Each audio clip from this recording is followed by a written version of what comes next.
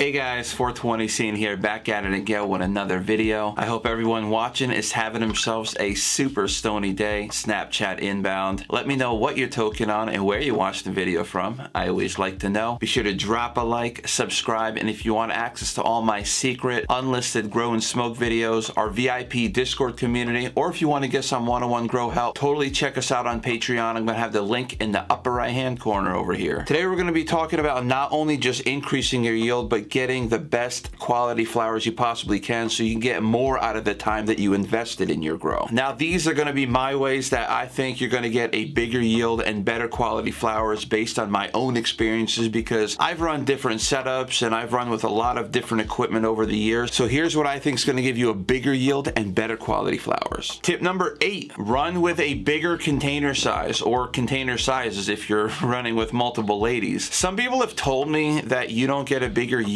with a bigger container. I don't know, I kind of scoffed at that, but I've done experiments where I've run in 1 gallon, 5 gallon, and 10 gallon containers, and the 10 gallon containers always give me the biggest yield in my opinion, and it just makes sense because you're giving your roots more real estate to work with. That's why the old saying goes, bigger roots equal bigger fruits. I promise you it's not bullshit. So yes, the bigger container you have, the better you're going to be setting yourself for having a bigger yield. And I don't want to necessarily say that bigger containers is the can-all be-all, like that's going to be the one and only thing that's going to give you a bigger yield, because it also depends on a lot of other things, your environmental factors and your genetics, and I mean there's a lot of other factors we're going to get over, like we're going to talk about. But if you're running with the same stuff with different container size, like you're running the same everything, you will most likely be getting a bigger yield from the bigger container sizes, unless you're running autos. Then they start flowering super early, and then the fuck all with what I just said. Tip number 7, pay attention to what's underneath, meaning pay attention to your soil food web and your microbial activity, because that's what's going to really directly impact your harvest. Now, the soil food web, it's the heart and soul of your ladies. Like if you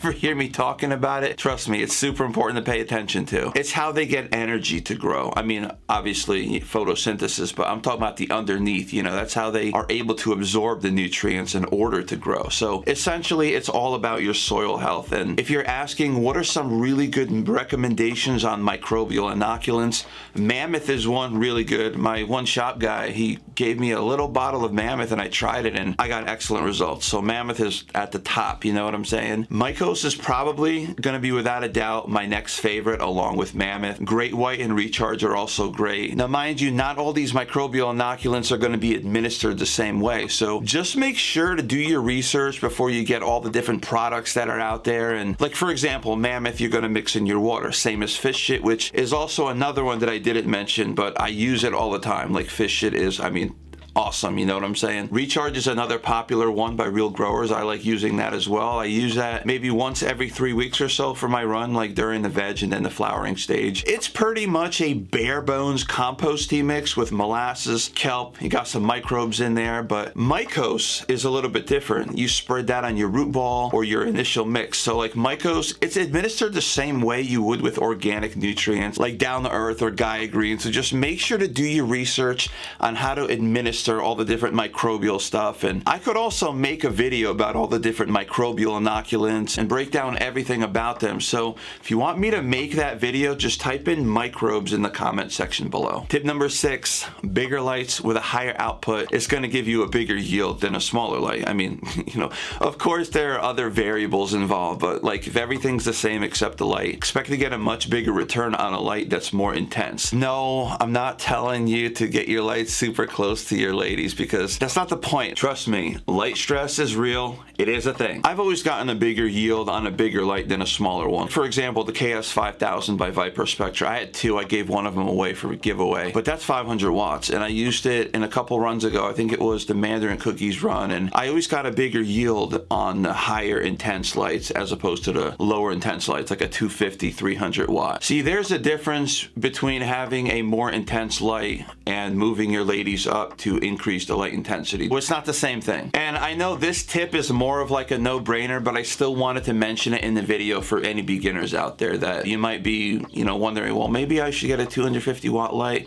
Well, is there a difference between a 500 and 300 watt light? Exactly why I threw this tip in the video. Tip number 5 is to learn to use bloom boosters the right way. And I see it all the time from beginners looking at the NPK ratios and automatically thinking that, oh, I'm gonna keep pumping that shit into my ladies every single week. You're gonna get the biggest flowers. Not only that, you're gonna end up on the cover of High Times magazine with your picture taken with Kyle Cushman holding up a cup trophy. But guys, let me kind of reel you in, pull you back in the real world, bruh. Trust me, okay, I was one of those people when I started. I thought, you have the highest NPK ratio. That is exactly what's, okay, maybe not all of that, but I thought, you know, you get the highest NPK ratio, that's gonna be the best. Snapchat inbound again. But that's not the case, you know what I mean? Like, in my opinion, the best way to use a bloom booster is to use it during a transitional period. I'm gonna break this fucking phone.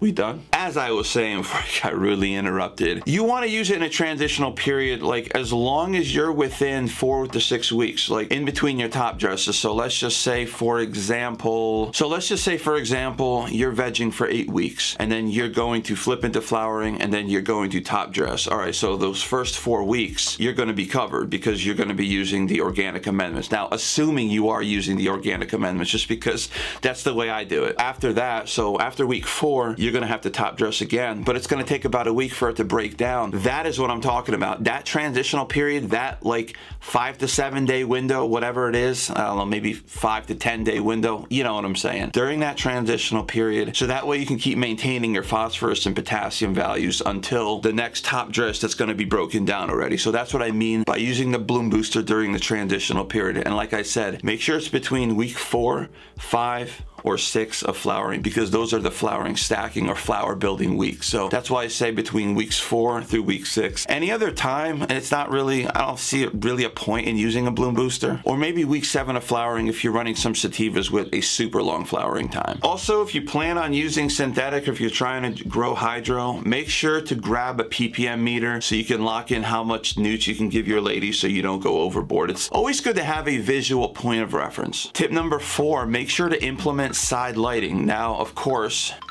like I said, tip number 4 is going to be to implement side lighting. Now, if you're running in a tent, this isn't really geared towards you just because you have that reflective mylar material, but it still doesn't hurt to add a little bit of side lighting in there as well. Like for example, AC Infinity, they sell some low intense LED strips. It's similar to the ones that you'd find in the germ kits, and what you can do is you can attach them to the walls of your tent. Now, granted, you'll probably have some really nice flowers like on your upper heads, but your mid-tier heads, that's the important part. That's why you're going to be implementing the side lighting. They're going to start looking just as developed as, you know, the top tier colas. So yeah, side lighting is totally going to increase your yield on the mid-tier flowers. Tip number 3, if you want to get some high quality dank, airflow is super key. Not even while you're doing a run, but like when you're drying. And I recommend always getting an oscillating fan. I don't care if it's one of the old school fans. I don't care if it's a tower fan, as long as it's moving left or right. That's all I give a shit about. So that way you can get really good air distribution all across the board. Tip number 2, this one is really easy, and I don't want to spend too much time with it because I feel like a lot of other people mention this as well, and it's all about your genetics. Like I've said this time and time again in a lot of my videos, but if you want to get good quality stuff, like of course, in most cases, you're going to have to spend a little bit more to get really good quality beans. Now, I'm not saying that's always going to be the case. You can get cheap beans that are really good just as well as you can spend a lot of money on beans and it not be as good. But more times than not, you get what you pay for. Tip number 1, this one is super important, probably the most important one. I didn't intend for this to be number 1. I was just kind of thinking, and it just happens to be number 1. And that's to invest your time and resources to your root zone. Get a heat mat with a probe like I do, like VivoSun. Like I got a VivoSun from Amazon, and I got the heat mat with the Pro for, I don't remember how much it was. I think it might have been like $30 or $40, but trust me, it's an investment. You're going to have it for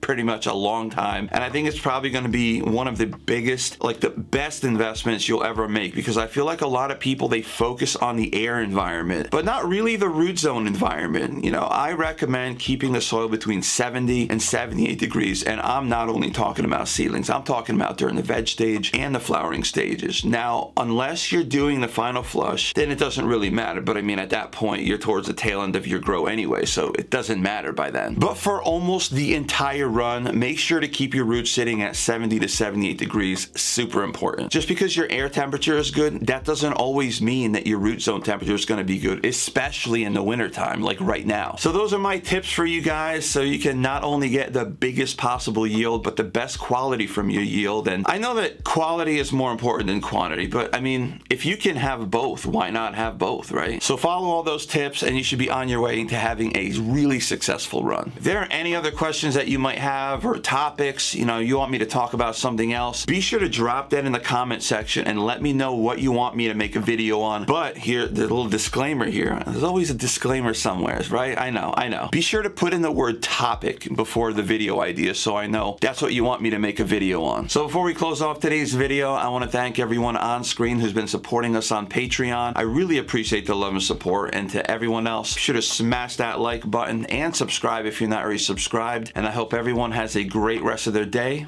and as always, stay safe. Peace.